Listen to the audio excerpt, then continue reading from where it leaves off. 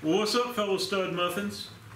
I used to have a video, I just deleted it, where I actually showed the making of these Coon boxes and everything.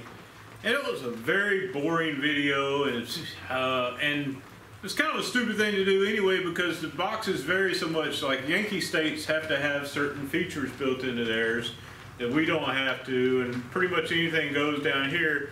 But we're also limited on land in my state to only a 5x5 body grip trap. And I don't like any of the 5x5s put out by any other company, so I used the Belisle 120, which they list as a 4.5 by 4.5, but it's 5x5. I've compared it straight to Bridgers. In fact, I had some Bridgers, they were identical, except that the Belisle is a higher quality. Now you can tell mine don't get much use. There's actually cobwebs on this one, and it's been sitting here stored for a long time. I'm not a big body grip guy, especially on land. I used to think that they were pretty cool, and they are pretty cool, and there's a lot of things that can go wrong with body grips, and I'm a foot trap guy because, you know, I can release an animal unharmed from a foot trap. These, not so much. They're either dead or they're hurt real bad. So, you know, and that's the purpose is a quick, humane kill. But here, the two main animals that you're gonna get in these down here are coons and possums. Possums come in a variety of shapes, sizes, and behaviors. And the real small ones, you know, possums are on their own about the time they're the size of a rat.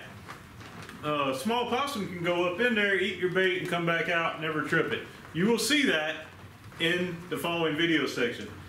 A big possum will set it fast. Possums have a long head. If the tip of their nose hits the trigger, it might actually hit them on the back of the head and not kill them.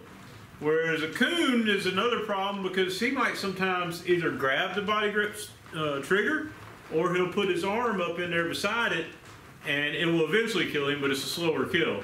So there's all kinds of things that can happen with body grips. Is a little less than perfect.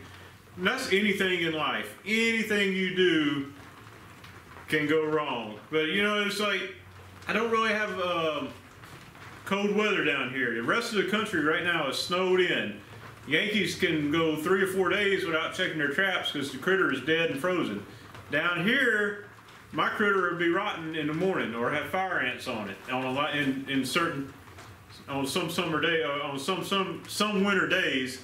We'll have a 30-degree night, and then the next day it's 60 degrees, and you know it's warm right now. It's raining and warm, so I don't want my animal dead and spoiling. And like I said, I want to be able to release non-target catches unharmed. So I'm a foot trap guy, but I have these boxes. I did a lot of videos comparing boxes that were elevated with boxes that are lower. A lot of people say, hey, put a stick under it and raise it up off the ground, coons are more likely to go in it.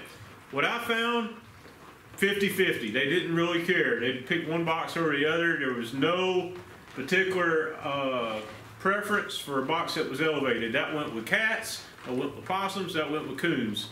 And yeah, this will kill the hell out of a cat. It'll kill a cat faster than anything, if you can get him to stick his head in there. Getting an animal to stick his head in this is not that easy.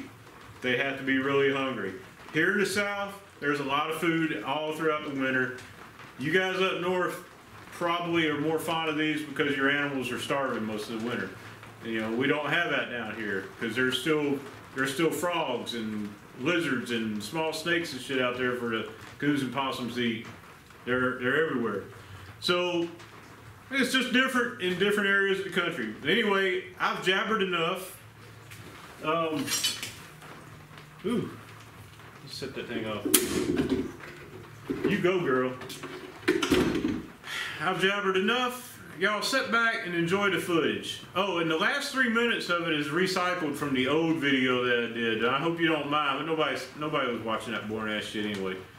You know. So I'll see you guys on the next one.